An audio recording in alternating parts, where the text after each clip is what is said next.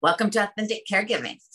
Today, it's self-care. 1, 2, 3. 1.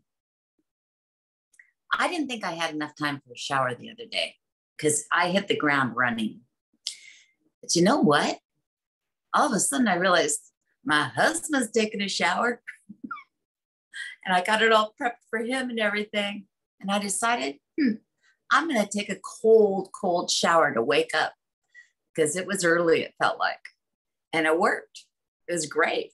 I felt more alive and I had taken care of myself. 2, nap. It's not my favorite thing to do.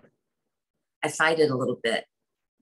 But sometimes I'll read something that's kind of like mind-numbing and I find myself drifting off to sleep.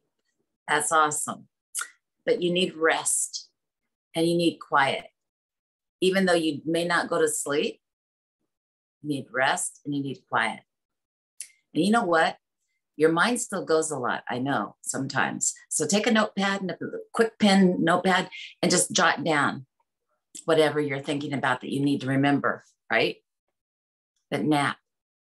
Just even short ones. Doesn't have to be hours. Just a short nap will rejuvenate you. 3, hydrate.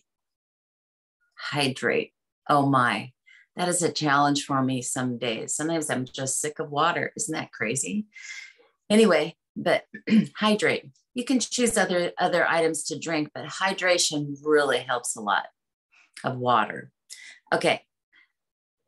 And in that, think of, we thought of 5 ways, someone shared it with me, 5 ways to spoil ourselves.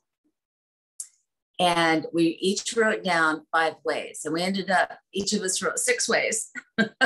And one of mine is just to always have water at beside my chair.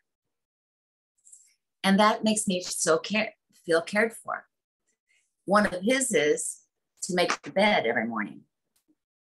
I wouldn't have known it because it isn't important to me. And so think of 6 ways or 5 ways that you can feel spoiled. And if you have a friend, exchange it with your friend. That'd be fun.